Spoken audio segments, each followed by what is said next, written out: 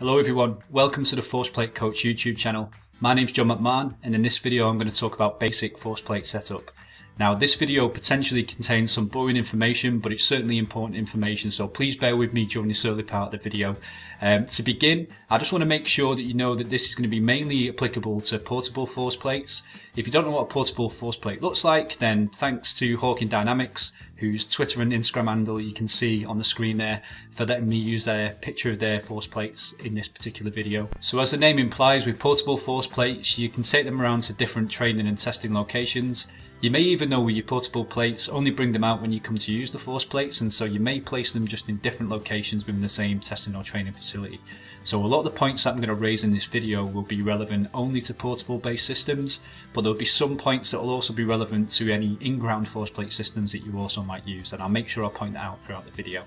So to begin with, the first boring point that I alluded to earlier is just to make sure that you read the manufacturer's user guides. Now I know that might make for some nice bedtime reading, particularly if you struggle to sleep, but it's really important if you get any force tech that you really take the time to immerse yourself within the literature that's provided when you buy that system, or even any videos and different blogs and things that those different manufacturers might have available on their websites. Now I know that's a fairly obvious thing to point out, but there is a tendency for people to want to rush when you get new sports tech.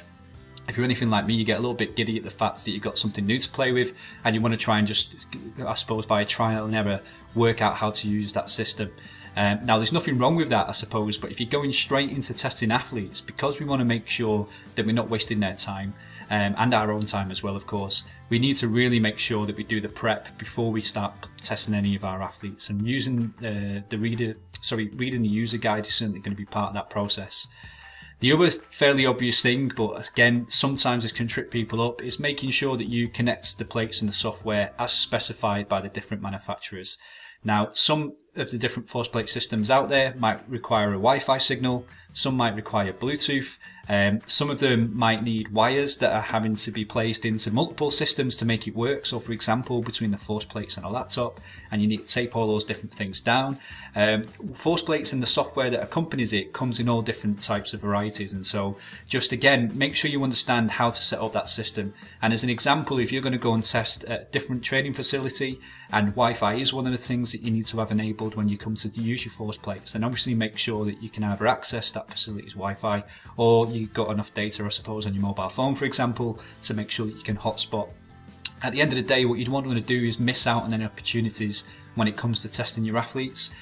So especially if you're doing this for research purposes, or even as part of your own in-house work at whatever club you're currently affiliated with, on say for example using force plates to monitor neuromuscular fatigue, the timing that you test the athletes is super important. So it might be, for example, match day -1, immediately before the match, immediately following the match, and then at various time epochs after. And so what you don't want to do is have anything that is in the way of the setup that ends up meaning that you can't end up collecting that data when the timings are meant to be quite rigid for you to answer your research question. So that's the second boring thing. Now again, another really important point is to make sure that the force plates are set on a flat and stable surface. Now you wouldn't believe the amount of training venues that I've been to before where we struggle to find any flat surface at all. Obviously you hopefully won't find yourself in that situation, but if you move the force plates around, eventually you will find something that resembles a flat piece of floor. And we need to make sure the floor is flat, because we can't have any wobble occurring in either of those two force plates like you can see on the screen in the Hawkin Dynamics example, or even if it's just a single force plate, the same applies there. So you want to rock each of the corners, and to make sure they don't rock, in fact, you want to kind of stand on those and make sure they're nice and stable before you start to test. As part of that process then, you need to try and make sure that the test surface is consistent where appropriate. And I say where appropriate because, like I said all the way back at the beginning, you may be taking your force plates out to different training and testing venues, and so you can't guarantee that that surface is going to be consistent. But we know through the research that different surfaces are going to affect the noise that's associated with the force plate signal, and also might end up absorbing some of the forces that the athlete's applying when they land from a jump, for example. So I would say ideally you would make sure the training or testing surface rather is consistent, in so much as if you're testing on a concrete surface and you're feeding into a database that's hopefully going to be following a continuous setup plan, that you make sure your concrete surface is consistent every time. Obviously the exact surface might differ, but if it's along the right kind of surface then you'll be fine. I've put that down as a question mark there, or not a question mark, you've got kind of the thinking man, I suppose, as the icon in that bullet point. And that's because I do appreciate that, you know, depending on where you are testing, you might switch between, say, a wooden surface or a gym rubber matted surface and a concrete surface. I would say if you are in a situation like that, and that has to be part of the way you collect the data, then if you can, try and quantify how much of a difference those different surfaces make through doing a little mini research project, or at least account for the standard error of measurement within each of the different testing surfaces and take that into account when it comes to interpreting any data that you take away from that force plate testing. The other thing that's an optional consideration is to place some tape just by each of the force plate's feet, and so that might look something like this. The reason I say this is because if you have bothered to look around for that perfect bit of flat floor to test your athletes, sometimes when athletes land from a jump, for example, they'll shunt the force plate forwards, and in my experience there's been a few occasions where when that force plate's been shunted forwards, it might no longer be on that flat surface, and one of those four corners of the force plate now might be on a wobbling surface. So if you get a little bit of sticky tape, stick that down on your surface if you're allowed. Obviously you get the permission of the testing venue first. You'll see, like you've seen in the picture there, that the force plate then,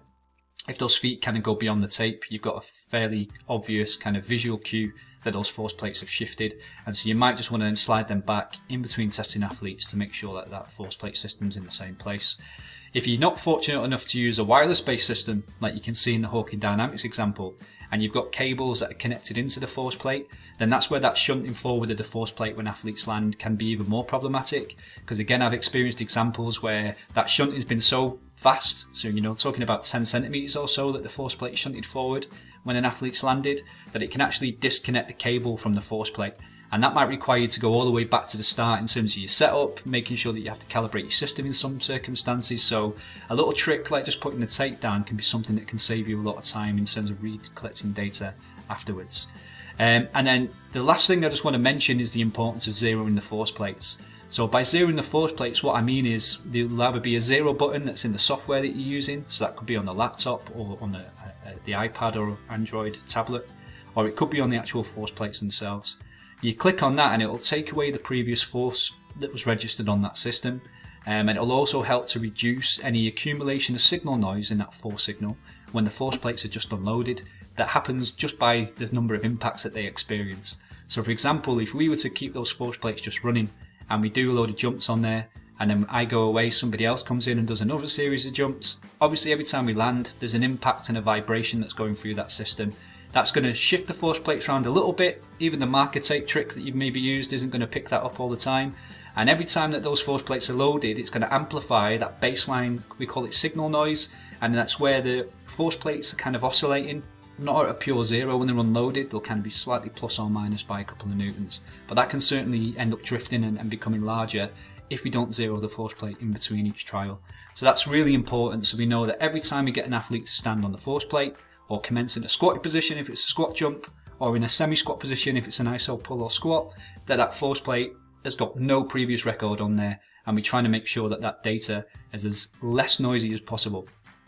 Okay, now I said at the start, this is boring but important stuff, so I just want to specify and apologise for that again at the end. But hopefully if you've not used force plates much in the past, you've at least now considered some of the things that you should be hopefully taking into account when you set up your force plate systems. So thank you for watching this video. I've got my Twitter and Instagram handle on there, @ForcePlateCoach. Please feel free to reach out and ask me any questions. I assure you that the videos are going to become more interesting, particularly for those of you that are watching that have already got quite an advanced understanding of the force plates, and you may be more interested in variable selection and how you might be able to monitor athletes and rank them and track those performances over the time.